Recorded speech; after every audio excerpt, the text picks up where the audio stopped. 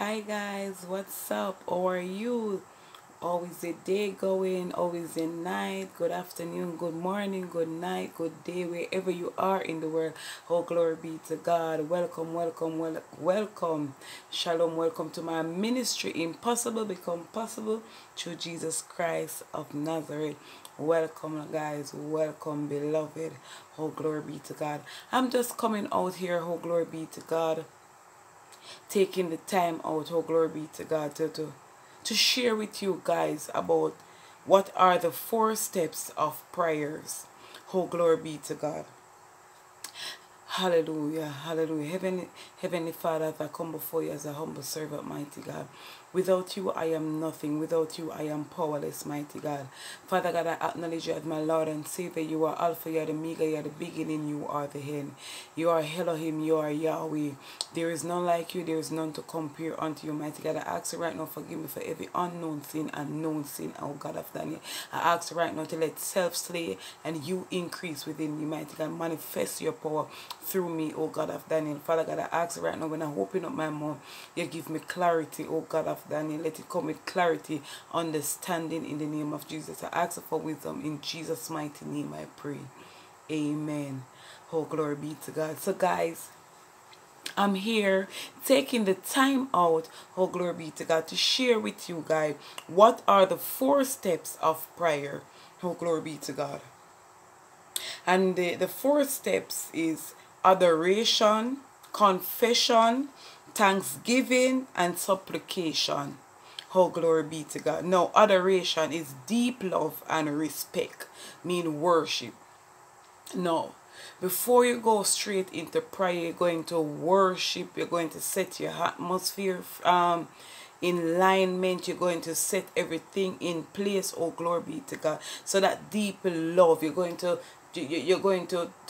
come in connection and come in a place. It is like when you go when you're having in a relationship, you're going to get intimacy or whatever be the case. You know, you're starting up by the kissing. No, as prayer, you're going to start with your worship. Start with a worship song, whatever it may be.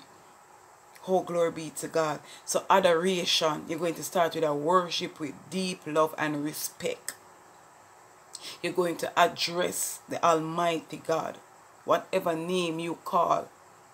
Whether you want to call Jesus Christ of Nazareth, Heavenly Father, Elohim, Yahweh, Jehovah Nissi, Jehovah Rapha, Adonai, which name you feel comfortable using. You have to show respect. Just as though you will show respect to your partner, to your leaders, or you will say a bishop or a apostle, you will put that title in front of their name. Oh, glory be to God. So you have to have respect. Oh, glory be to God. Confession. The confession, now you have to repent of your sin. So when you're gonna go into prayer, you don't just go in and say, Father God, I want you to do this for me. No, I want you to know. You're going to worship. You're going to set yourself right. You're going to ask God to forgive you for your unknown sin and your known sin. You have to acknowledge Him as your Lord and Savior. Thanksgiving. No, thanksgiving, the expression of gratitude to God. So you're going to always give Him thanks. Even when time seems hard, you're going into prayer. Even when things not going the way or you want it to go, still give God thanks for you to have life. Always give God thanks. Make it be that your priority to always give God thanks. Now, supplication. Someone makes a humble petition, act of humble begging for something. So you're going to ask God. Just as how you would ask your partner for something, I ask it with respect.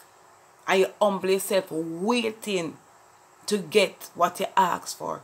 So that's the reason the supplication. Someone make a humble petition. Act of humbly begging for something. So you have to humble. So in the meantime that you're waiting, that's the reason why in Romans 5 verse 3 it said, during your trials and your tribulation, you got to rejoice in your trials and your tribulation. You have to worship God in your trials and your tribulation. So remember now, adoration, deep love and respect, worship. You're going to confess your sin and confession. So you're going to confess your sin and acknowledge your sin. Acknowledge, because remember that God already know what you have done. So he need you to acknowledge it. So when you acknowledge it, you're going to ask, Father God, forgive me for all my known sin and my unknown sin. Because sometimes person would say that they don't know your evil sin even in your thought. You might not say it out loud, but by thinking about it, you're going to ask God to forgive you for your unknown sin and your known sin. Oh, glory be to God. Now, learn how to pray in these 4 easy steps. Prayer has four simple steps. Step 1, address Heavenly Father. Ask for forgiveness. Repent. No, you address the Heavenly Father. You have to address Him. Lord, I acknowledge you as my Lord and Savior. You are Alpha, you are Omega, you are the beginning and the end. You are Jehovah Nissi, you are Jehovah Rapha. Whichever name you're comfortable calling Him. So you're going to address Heavenly Father. Then you're going to ask for forgiveness, because remember that you're going into prayer. So you're going to acknowledge, you're going to address the Heavenly Father. No, you're going to ask for forgiveness. No, you're going to thank Heavenly Father. Show your gratitude. So when you're thanking Him for whatever He have done for you and what He's about to do, so you're going to ask. You're going to ask. Now close in the name of Jesus Christ. Pray always with sincerity and with faith in Christ. So if you always sincerely, no matter what the situation may be, you have to pray sincerely and with faith. Faith is an important thing. So if you're going to pray and don't have faith, it don't make any sense. Now, what are the 7 steps of prayers? Abide in Christ the vine. Pray in faith. Stand on God's word. Pray in the Spirit. Preserve in prayer. Use different type of prayer. Flow in God love. So if you always have love. No. That's the reason why in Matthew 6, when they were asking God, Jesus, to teach them how to pray. Now it says, I'm going to read Matthew 6, starting from verse 3. But when you give to the needy, do not let your left hand know what your right hand is doing, so that your giving may be in secret, and your Father who see in secret will reward you. And when you pray, you must not be like the hypocrites, for they love to stand and pray in the synagogues and at the street corner, that they may be seen by others. Truly I say to you, they have received their reward. But when you pray, go into your room and shut the door and pray to your Father who is in secret, and your Father who see in secret will reward you. And when you pray, do not heap up empty phrases as the Gentile do. For they think that they will be heard for their many words. Do not be like them, for your Father knows when you need before you ask him.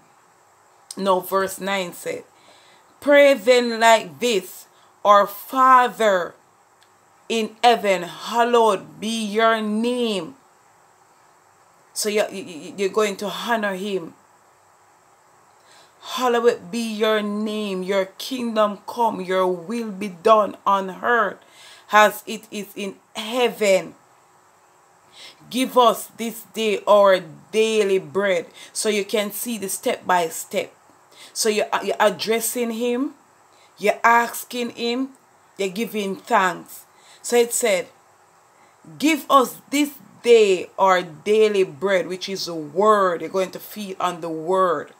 And forgive us our debts, as we also have forgiven our debtors. And lead us not into temptation, but deliver us from evil. For yours is the kingdom and the power and the glory forever.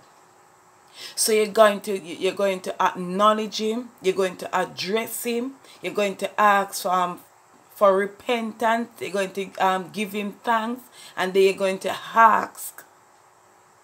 So there is steps and there is rules in prayer. You don't just get up and just started to pray. No. You have to repent. You have to acknowledge him. You have to address him. So you have adoration.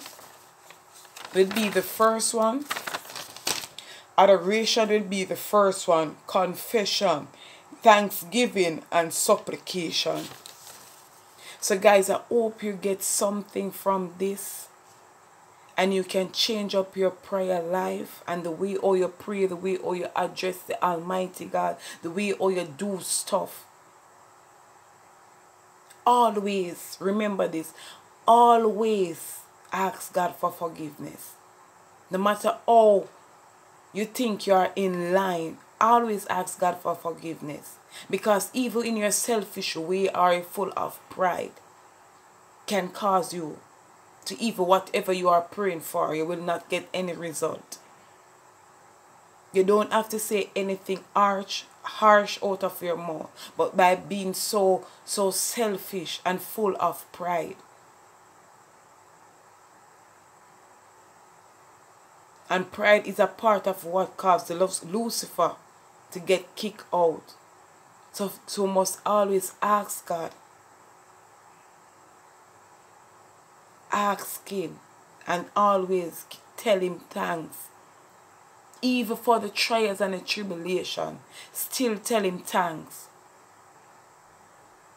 Still tell him thanks, because your trials and your tests will make you be that person that God wants you to be, and for you to even know who you really are, and know the authority that you have and the power that lies within you. So sometimes even the warfare and the trials and the tests even allow for you to manifest your purpose, your true you manifest, and that you can walk in your purpose and their calling. So remember guys, I hope this helps someone out there with their prayer life, and how they address and how they go about in prayer. So have yourself a wonderful life, wonderful time in the Lord, and I love you with the love of the Lord. Peace out. Heaven bless you guys. Mwah.